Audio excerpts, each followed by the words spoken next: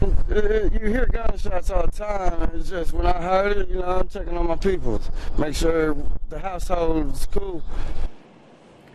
After yet another violent night in the Circle City, community leaders today hope a chance to get more guns off the street will hopefully curb the crime in our city.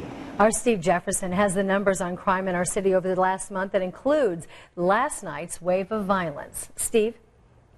In the past 24 hours, we've had 6 people shot and 3 people injured in stabbings. Over the last month, 18 people died in 61 shootings, and we've had 15 stabbings. It's the violence police and community leaders are trying to stop. I know I heard 4 shots.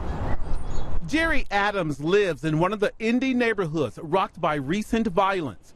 Metro officers rushed to Villa Avenue on the southeast side, where they found one man critically injured after someone fired several shots. I heard 4 shots and looked out the window and seen a car take off. In a different shooting Tuesday, police found a man shot at the Cloverleaf Apartments on Wilkins Street.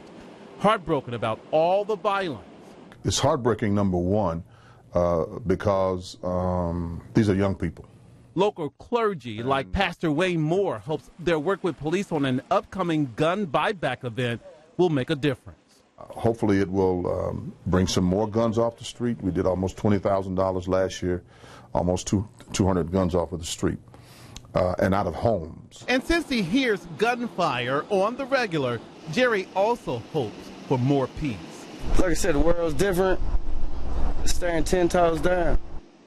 If you know someone that wants to help get guns off the street and stop the violence, make sure you tell them about the gun buyback program. Steve Jefferson, Channel 13, Eyewitness News. Steve, thank you. Now the gun buyback during this Indy ceasefire weekend will be taking place December 7th from noon to 5 at Messiah Baptist Church.